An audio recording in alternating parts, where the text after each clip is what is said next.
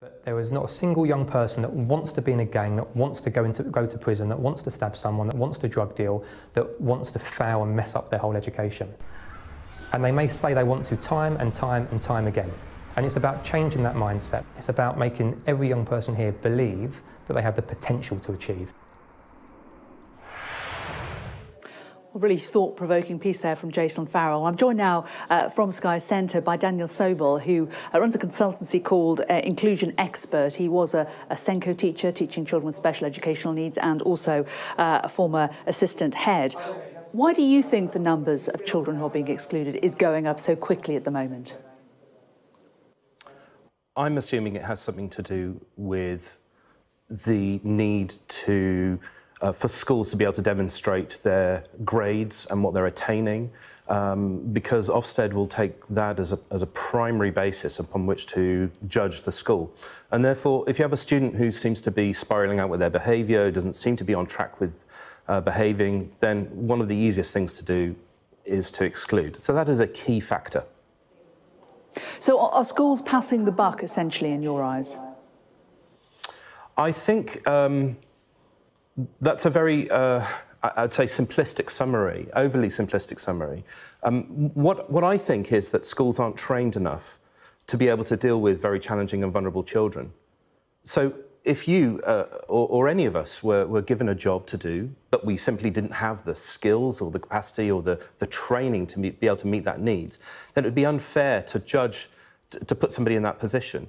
So myself and my team have trained good couple of thousand schools, and we've worked on diminishing exclusion programs with about 50 local authorities or so. Our focus is very much on building skills and understanding of teachers. And with that understanding, they're able to get into more preempting and preventative methods rather than entirely reacting to behaviours. And it is hard for the teachers, isn't it? Because on the one hand, they want to do what's right for the child, but they also want to do what's right for the other children in the class and balance the needs of supporting a child through what might be a difficult patch, but equally not disrupting the education of the rest of them around them.